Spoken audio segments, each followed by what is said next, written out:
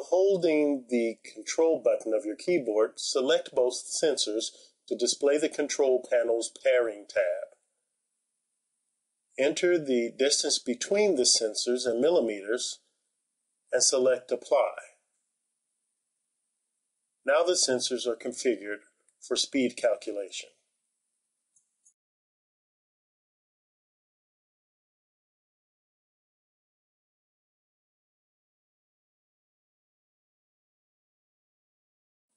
Remember to save the configuration by selecting the yellow Save button. TrafficDOT 2 will validate the changes, and by selecting Yes, will write the configuration to the access point's flash memory.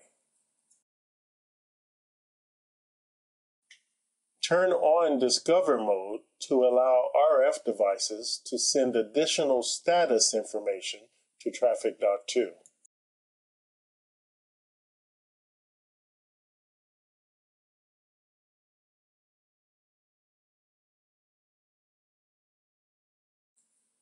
Select the Map Layers button from the left side of the TrafficDOT 2 screen to show map configuration display options. Selecting the controller card connections displays sensor to controller card input configurations. These can be made by simply dragging the sensor icon from its sensor zone to a specific controller card input. Confirm by selecting the Yes button.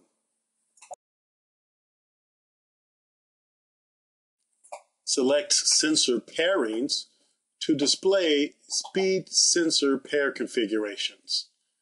The arrow points in the direction from lead to trailing sensor.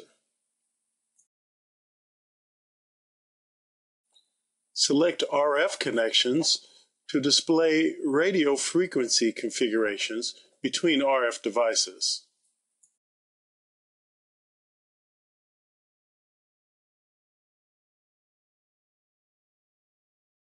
As a final configuration step, from the Tools menu, select Auto Assign Time Slots. This prevents any potential communications conflicts between RF devices.